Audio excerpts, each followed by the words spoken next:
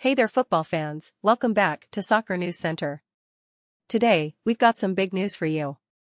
Arsenal's £72 million flop, Nicolas Pepe, is finally leaving the club on a free transfer after a disappointing 4 years. Pepe, who arrived at Arsenal in 2019 as their record signing, failed to make a significant impact in the Premier League.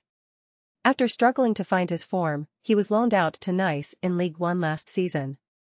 But now, he has confirmed his move to Trabzonspor in Turkey. Arsenal has agreed to write off the £72 million they paid for Pepe and terminate his contract with 1 season left, allowing him to leave as a free agent. It's safe to say that this is one of Arsenal's worst signings in recent years. Declan Rice, who arrived at the Emirates in the summer, broke Pepe's transfer record with a £105 million move from West Ham. It's clear that Arsenal quickly moved on from Pepe after his poor performance over the past 4 years.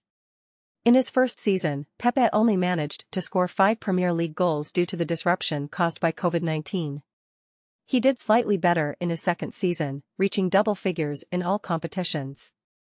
However, a downturn in form led to him being dropped from Mikel Arteta's starting lineup and eventually loaned out.